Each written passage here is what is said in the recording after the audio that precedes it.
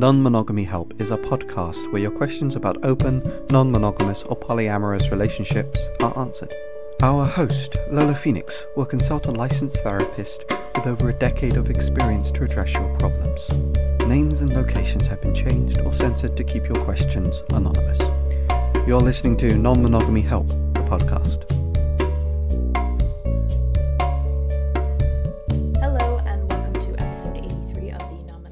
Podcast. I'm Lola Phoenix. Please send your questions to nonmonogamyhelp@gmail.com and they'll either be read in the podcast or the column anonymously. If you want to read the columns and listen to the podcast, you can go to nonmonogamyhelp.com, subscribe to the newsletter by going to go.nonmonogamyhelp.com/email, and follow us on Twitter and Instagram at nonmonogamyhelp. If you want to support the columns and the podcast, please consider becoming a patron. Even $1 helps support the daily runnings of the column and the podcast, and it shows me a general vote of support. I really appreciate it. You can do that by going to patreon.com/Lola Phoenix. If you donate $5 or more a month, your name, with your permission, will be read at the end of the podcast.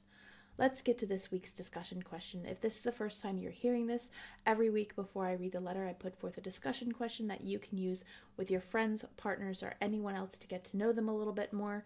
I also answer it myself briefly to give you a little bit of context.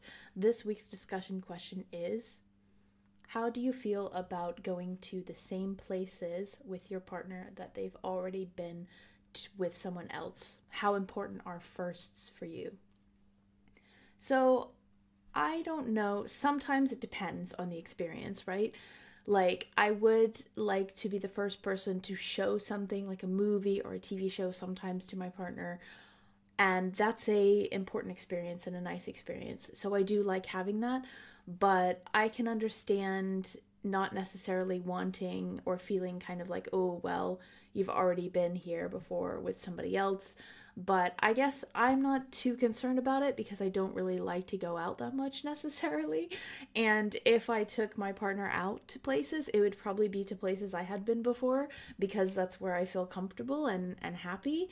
It's not to say I don't want to try new things, because I will, but like, I would probably, for like a first date or something, go to a place that I've been with friends, with partners, with everybody pretty much. So I don't necessarily mind that, but it just depends on the context of the situation. So yeah, let me repeat the discussion question. It is: how important are firsts for you? Let's get to this week's letter.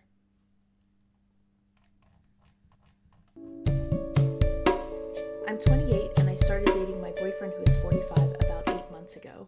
When we first met, he told me up front that he wasn't into monogamy, and I was okay with that because I was casually dating and wasn't looking for anything serious. When we started spending more time together, I was aware of another woman he was seeing before he met me, and it seemed casual. Things started to bug me a little bit though, because a lot of experiences or dates him and I had were at the same place he would take her to. I told him that I understood the idea of having two different relationships, because if you don't get something from one person, you can get it from another. However, everything seems to copy-paste with us. His defense is that you can go to the same place with two different people and have different experiences, which is valid. However, in my perception, her and I are getting the same experience, and it's only different for him because we are two different vessels of a human. He compared it to watching a movie multiple times, which made me feel like my feelings weren't being validated, because a movie pauses a moment in time. It's not a life experience. He said he would be better about finding things for just us. I should mention I'm not dating other people, and this non-monogamy thing is super new to me. Of course, the monogamous person of me is also saying that in order to grow in a relationship, you have to tell me if you're not getting something from me so we can grow together. Anyways, we have been on many trips together, including going out of the country, and him and her have never gone on trips together. And when him and I are gone, she's his cat sitter. I can't help but compare her and myself, which I know is shitty of me. He told me that she had jealousy issues as well, so that really doesn't make me feel better, because if anything, I feel more competitive and threatened. I want to be that person that is supportive of connections and bonds, but I also told him I would feel more comfortable if the emotional bond was just between us and other partners were more of a physical bond. It doesn't help that he's not using protection with her when having sex, and not with me either, because both of us are quote-unquote monogamous to him, but he has other pleasure buddies that he does wear protection with, and if I were to date someone else, then he would wear protection, which is a double standard to me, because it's like saying he will never be monogamous with me, but knows I am with him. Not only that, but I do have HSV1, and he knows that. I've told him that maybe I would feel more comfortable with honesty all the way through and telling me more information about his other relationships, because then I don't have to make up my own conclusions or assumptions, but he says that we're at a catch-22 because he doesn't want to share that with me because I'm a jealous person. We have talked about his thoughts of marriage and if that's something he wants, and he said he would want that, but I'm afraid to keep growing emotionally, and if there are limitations from his end, because he's also emotionally involved with someone else. I just don't know what to do because I do love him, and he says he loves me, but I'm scared of what the inevitable is, that I'm going to be hurt in the end, not because of his actions, but because of my own insecurities and anxieties are going to consume my thoughts.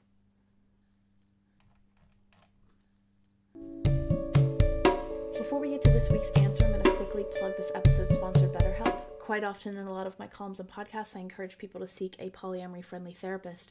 And for a lot of people looking locally for a therapist who may be supportive or understanding of polyamory can be impossible or out of their budget. BetterHelp allows you to find therapists online that you can send messages to at any time of the day, and they do offer some financial aid. You can get 10% off your first month by using the promo code Non-Monogamy Help at checkout or going to betterhelp.com/non-monogamy help. Let's get to this week's answer.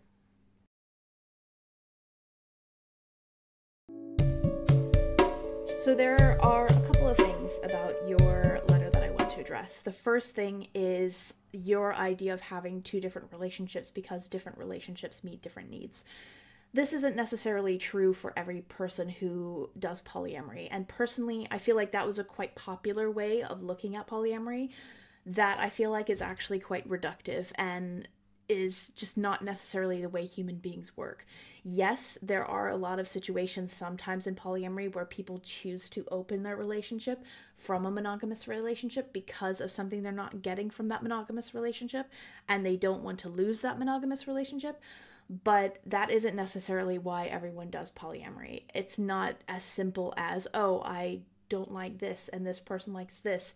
I feel like that is a way of explaining polyamory to people who are monogamous that sometimes works, but it's not necessarily how it works in practice with every single person. And it's a little bit of a reductive way to look at it. And the thing that I always tell people is that polyamory shouldn't be about finding multiple semi-sustaining relationships so that you can reach some level of permissible stasis. It's not about, like this weird puzzle matching of needs and just, Pokemoning your way into finding different partners who meet different needs. Like, that's not really how everyone does it. So that may comfort you to look at it because you may think, oh, well, I provide something that other person doesn't. But it's not as simple as that. So I wouldn't choose to look at it this way, and I wouldn't choose to assume that that's how your partner does it. I would ask specifically.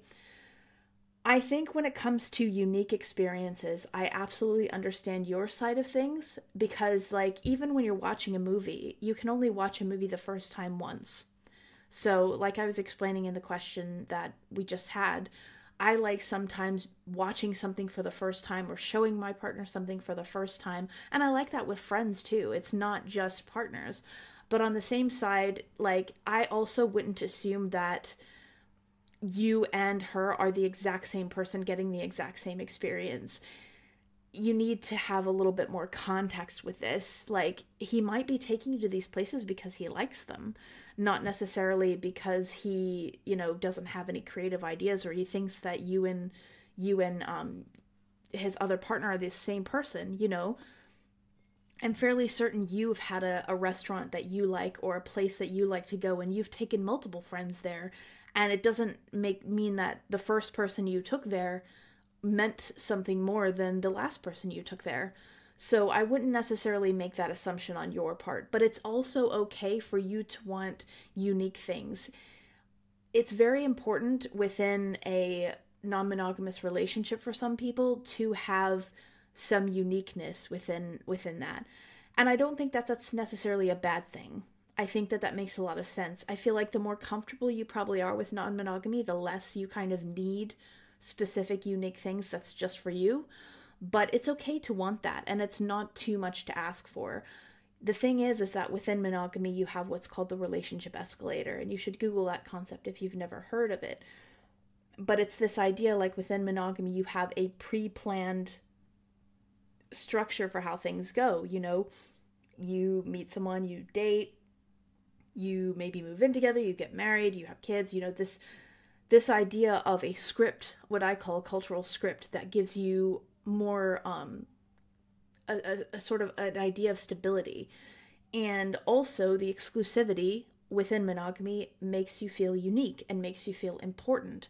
If you don't have that exclusivity, you may need something else that makes you feel unique and makes you feel important. And that's okay to want. It isn't necessarily a bad thing. And it's good that he's helping you find that. It's not so great that he's trying to make you change your mind about what things mean. Like, it's fine if taking people to multiple places doesn't mean anything less for him, but it's also okay for you to feel different.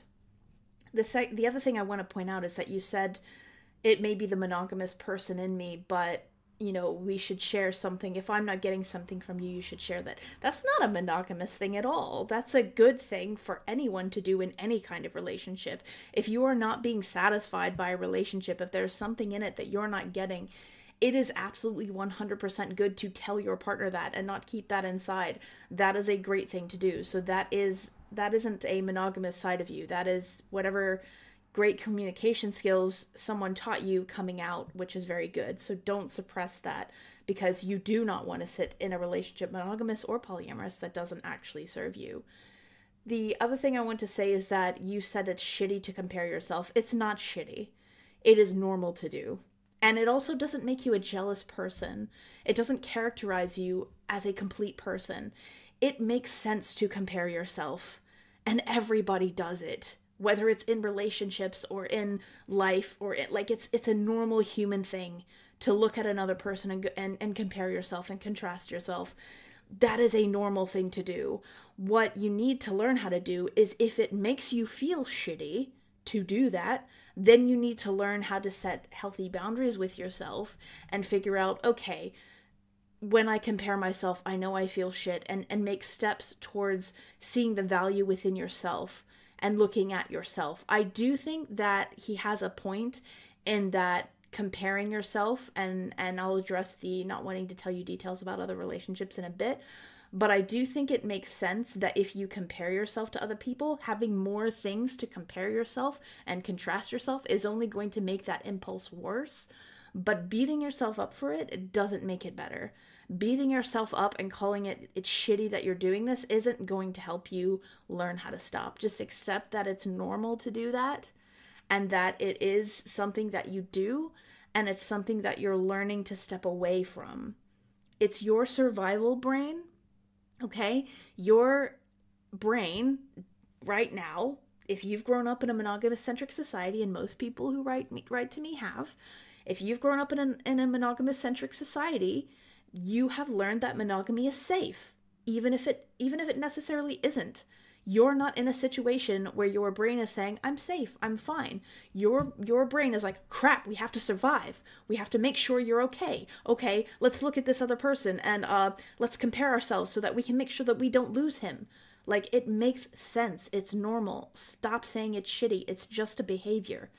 That doesn't mean that it's necessarily helpful all the time, but beating yourself up for it is not going to help you. So the other thing I want to say is that your inclination, this is also part of the assumption that monogamy is safer. You wanting his bonds with other people to be physical and not emotional is assuming that physical bonds can't be emotional, or that you're safe if he has just physical bonds with other people. That's not true.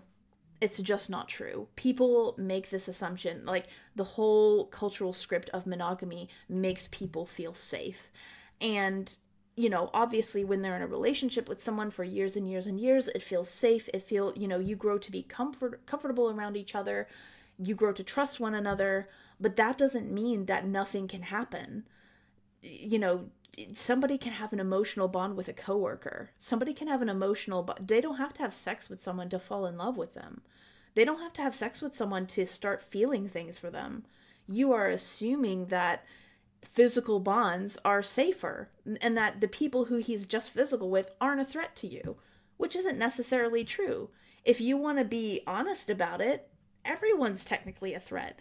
If you want to be honest about it, he's a threat to you in a way, because If he's so happy that he doesn't need any relationships, like especially if you're going off this assumption of polyamory as ways to meet your needs, then if he can meet all his needs himself, then why does he need anybody? But it's not that simple. Physical bonds can still be emotional in a way. Just because he has play buddies doesn't mean he doesn't care about them as people. So, I think that you wanting this is understandable, because you want some safety here. You want something to hold on to. That's why you want these unique experiences. That's why you're comparing yourself, because you need something that makes you feel safe. But understand that this is the illusion of safety.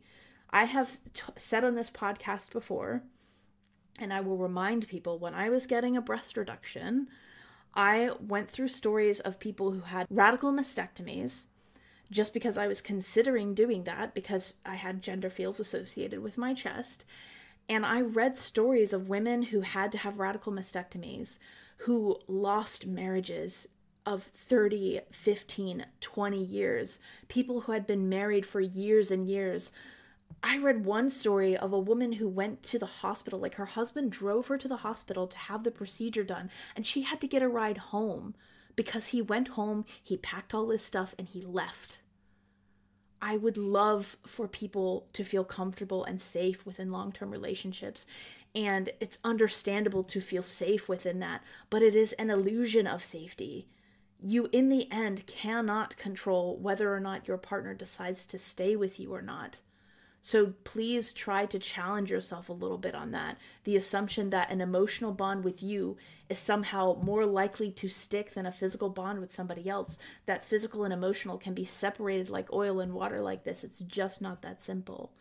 So that is a big thing. The other thing that I think that you need to accept is that he won't be monogamous with you. He's defined that from the beginning. He is not interested in monogamy. If you are looking to find a monogamous way to be with him, then that is not going to work. When it comes to sexual health risk, he is allowed to choose his level of sexual health risk and you yours. What is sometimes helpful is if you can meet in the middle. It's understandable that you may feel unfair, like it's unfair if he doesn't use protection with you, but to be fair, you have a history of monogamy and you aren't necessarily dating other people. I don't blame him for going, oh, okay, this is how I'm going to do that. That's his risk level to set. If you feel uncomfortable, if you feel put at a risk, then you can decide to increase the protection level that you use, but you can't dictate to him how he sees his sexual health risk. And believe me, I understand this so much because I have a history of health anxiety. I am immunocompromised. I have had so much fear of having another condition that I'm going to have to manage my whole life. I already have so much medical admin to deal with because of my disorder. I do not want another condition to have to medically admin again. I understand being nervous about sexual health risk, but I have chosen to accept that if I'm going to have sex, there is a level of risk that I can't escape. And in terms of what you're talking about, HSV1 is not the same as HSV2. Generally speaking, HSV1 doesn't tend to like genitalia. So I don't necessarily think that just because you have HSV1, that doesn't mean that he, needs to have more protection. Also, HSV can be passed. HSV2 usually, that is HSV within the genitalia, can be passed while using condoms. Him using condoms with other people, if he has HSV1 in his genitals, isn't going to prevent him from passing HSV1 to other people. So yes, protection helps, but it's only with certain STIs. As long as he's getting regular testing, then that's fine. But it's understandable that you might feel like, oh, this isn't fair because I'm taking a huge risk and you're not. But that's your risk to take. And he wanting to use protection, if you decide to date somebody else, is his decision for his body.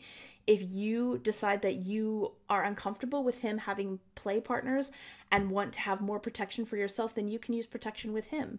If you want, you can instigate your own rules around your own body, but you can't choose his level of sexual health risk and what he's comfortable with. I have had, my ex had a lot of interest in casual sex.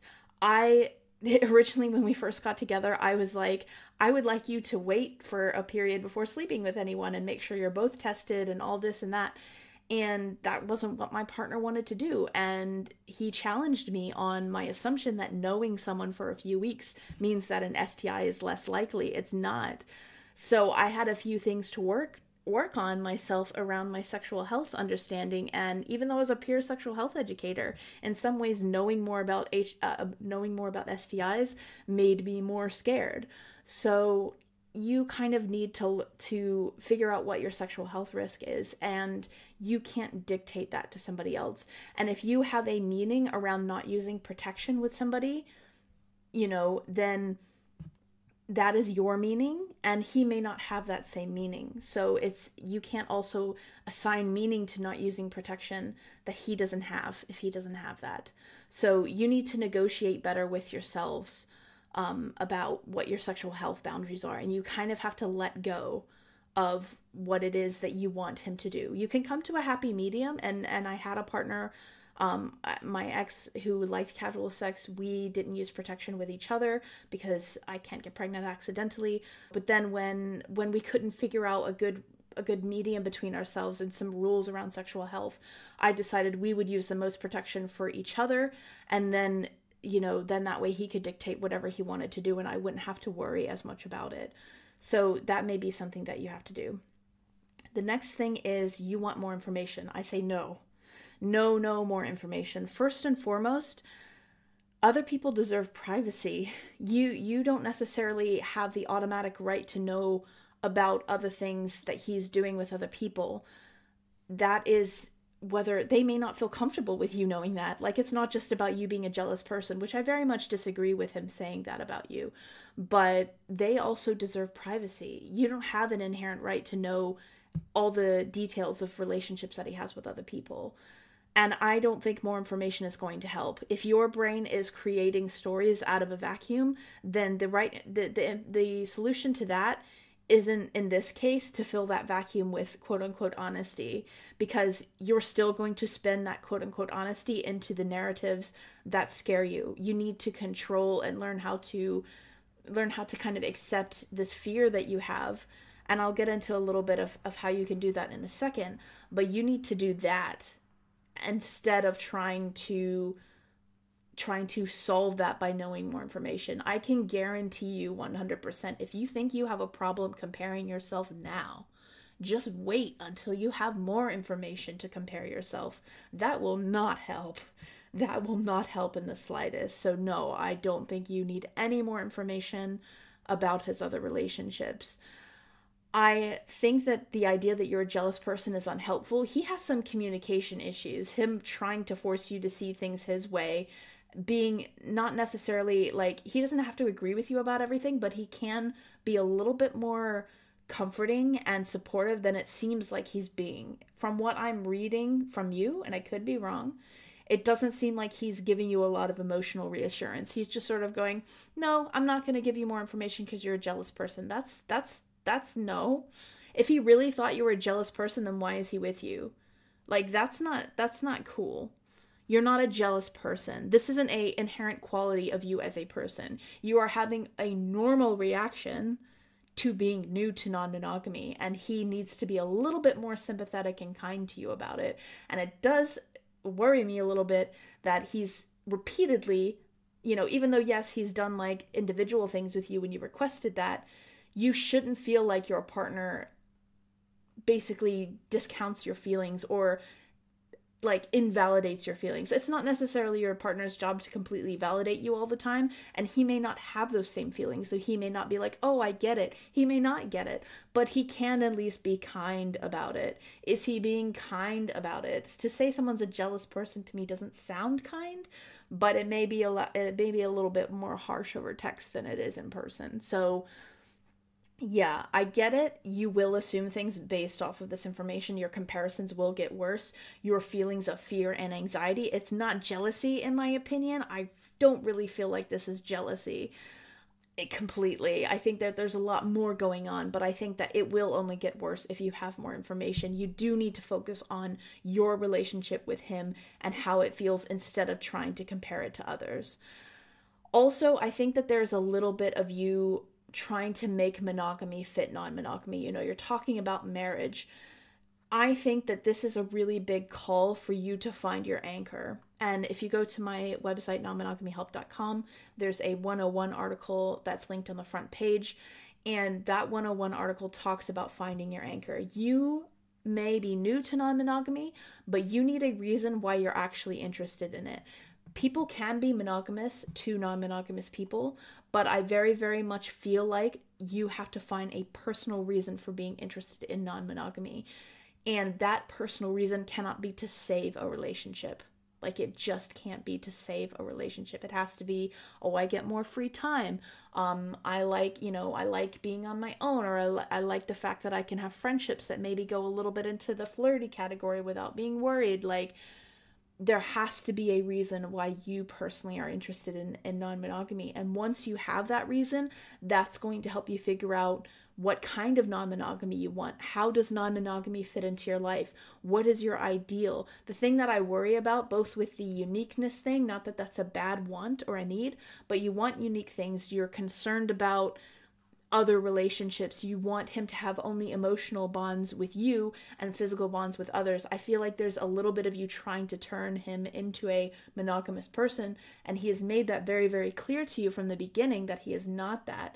So there are ways to figure this out, but you need to figure out, what do you see? If your picture right now is of you getting married and him spending most of his time with you, that may be very unrealistic.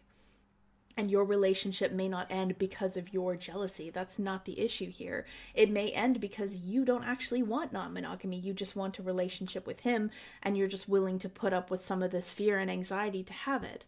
Now, it's okay if you want to be monogamous to him and not really seek out other partners yourself, but I do think you still need to have some aspect of polyamory or non-monogamy that fits for you. So a lot of times I compare this, like, monogamous people, some monogamous people have relationships where their partner doesn't spend 100% of their time with them. They're with people who have like high demanding careers, sometimes people who are dating people in the military that go overseas. And not every monogamous person wants that type of relationship. Not every monogamous person wants to have a partner that has such a demanding other life that they can't focus more attention on their romantic relationships. So I think the big question is, can you handle a relationship where your partner doesn't spend the vast majority of their time with you? Can you handle a relationship where your partner has other huge commitments? And I think if you could handle that monogamously, then you probably could handle non-monogamy, but I still think that there needs to be something in it for you. Like, other than just keeping because when you agree to non-monogamy on the basis that you want to save a relationship, you're wanting to save a relationship that doesn't exist. You're wanting to save the relationship that you think you have with a non-monogamous person, but really you don't have that because they're not going to be spending that time with you. And so you're going to be like, oh, I'll do this to save the relationship, but then you're going to experience them not being there anymore and all this other sorts of stuff. And then you're going to be like, oh crap, I didn't know it was going to be like this. So I think that finding that will help. I think also you need to have a little bit more confidence. You will build this confidence within yourself, but in general, whether you have monogamous or polyamorous relationships, you need to let go of the idea that you can control whether or not you get hurt. Sometimes you get hurt, and it's not necessarily about doing something wrong. Hurt can sometimes be a little bit inevitable, and conflict is inevitable in our lives. But if you have faith in yourself, that's the thing that can always stay the same. That's the thing that you can be sure about. Your relationship with yourself, you supporting yourself, you're going to be there for yourself. If you have faith that you'll be there for yourself, then other stuff becomes less anxiety inducing. It's not to say you're not afraid, but you have less anxiety because you are actually afraid of the change, but you know that the thing that won't change is that you are there for yourself. I included it in my book, but a big quote that I really, really love, and the thing that kind of blew my mind with regards to my anxiety, is the idea that I'm not anxious because of the thing that I think I'm anxious about. I'm scared that I won't be able to handle it. If you know that you can handle things, if you remind yourself of that, then you will not be so scared of the idea of losing your partner, the idea of of being hurt, you know that you'll always be there for yourself. That doesn't mean that all experiences will be easy, but it will make things less scary. So to recap, I think you need to find your anchor and find what you're actually interested in. That is going to be the thing that will help ground you. That is going to be the thing that will help you stop the comparing as much, to stop worrying so much. You still are going to worry. You're still going to have negative and unhappy feelings. It's not going to completely just go away overnight. It is what it is. It's not shitty, it's just what you do because you're trying to help. Your brain is just trying to help you survive. So accept that you compare yourself. Stop damning yourself for your feelings. Stop making yourself into this person who's going to ruin your relationships because of your jealousy. Like, no, you have feelings. You have feelings. And that's normal. There isn't anything wrong with you. So control what you can control in terms of your emotion and what you learn. Like, you don't have to learn. I don't like knowing details. I don't want to know them because I know I compare myself, because I know I have anxiety, especially when a relationship is just starting out and I'm just like building trust with a person. I don't want to know the details of the relationships that they're in, not only because of the privacy of the other person, but also because I know what I'll do with it. So accept that like, okay, I can't necessarily always control that I compare myself, but I can control how much I know. And also sexual health risk. Like, you can't, force him to have your definition of risk. He knows you have HSV-1. If he thinks he has HSV-1, it's his body and therefore his decision how he discloses that or manages that risk with other partners. It's not your decision. So you have to let some of that go and come up with a solution that means something good between the two of you in terms of your sexual health risk and is a compromise. There's a little bit of sitting in discomfort with that. I think once you find your anchor, if you have realized that non-monogamy is something you want to do, that you see benefit in, and isn't just you wanting to stay in this relationship, then I think that you will then be able to decide, okay, I now can sit in some of this discomfort. Sitting in discomfort is easier to do if you have an anchor. And I do think the discomfort will go away. I do think eventually you get to a place where you trust your partner a little bit more. You're a little less scared. I feel like if you had a perfect emotional memory, you could probably go back to the first time you had a monogamous relationship. You were probably very scared. You were probably very worried. We have all of those feelings when we first start out in any relationship, but I think we forget about it once we get used to monogamy. And then it comes back kind of again once we're trying non-monogamy. And then we're like, oh crap, I've never felt this before, but you probably have.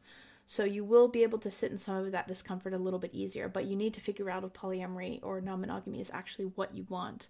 Because if it isn't, then you may need to walk out of this relationship and step away. And it's not because you're a jealous and horrible person that can't handle it. It's because this isn't what you want. Some people don't want non-monogamy. Some people want exclusivity. That means something to them, and that isn't because they're wildly jealous or a caveman or not, or sexually repressed or any of that. They just want that, and that is a valid thing to want. And if it is something you want, then that's fine. It just may be that this isn't the relationship for you. So I hope that helps, and good luck.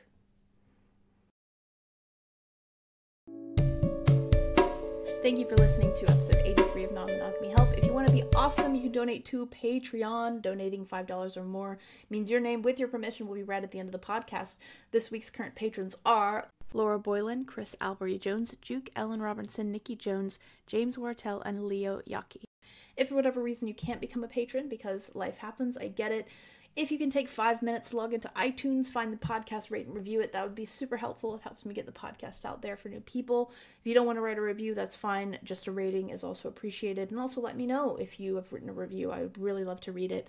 So yeah, if you have 5 minutes, please do that if you can. That's all for this week. You'll get a new column next Friday and another episode in a fortnight. Thank you again for listening. You've been listening to Non-Monogamy Help. Our podcast music has been provided by Chris Albery-Jones at albery-jones.com, and the art was made by Dom Duong at domduong.com. Thank you for listening.